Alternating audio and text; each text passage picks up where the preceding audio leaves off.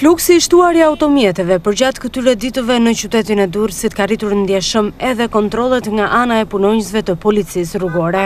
Fundjava ka shënuar edhe fluksin më të lartë të automjeteve në rrugë, duke bërë që policia rrugore të marrë masa shtesë me qëllim menaxhimin e trafikut dhe rritjen e parametrave të sigurisë rrugore. Në këtë drejtim nuk kanë munguar as sanksionet, ku gjithsej janë vendosur 670 masa administrative të ndryshme.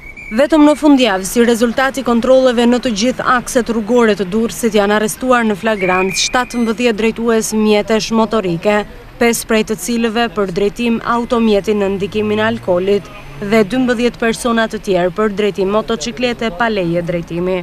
Përgjatë këtyre kontrolleve janë pezulluar 51 leje drejtimi, ndërkohë që janë dëshkuar 105 drejtues të tjera automjetesh për përdorim të celularit gjatë drejtimit të mjetit.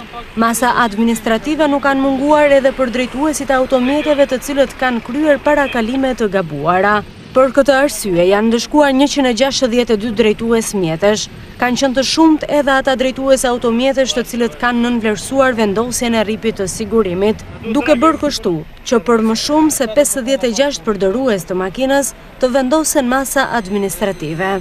Fundjava ka sjellë trafik të rënduar jo vetëm në qendër të qytetit, por edhe në disa akse të tjera kyçe, ku edhe prezenca e punonjësve të policisë rrugore nuk ka arritur të stabilizojë situatën. Nga ana e policisë rrugore në Durrës këshillohet çdo përdorues rruge që të respektojë rregullat e qarkullimit rrugor, duke eliminuar çdo shkak që shërben si burim aksidenti.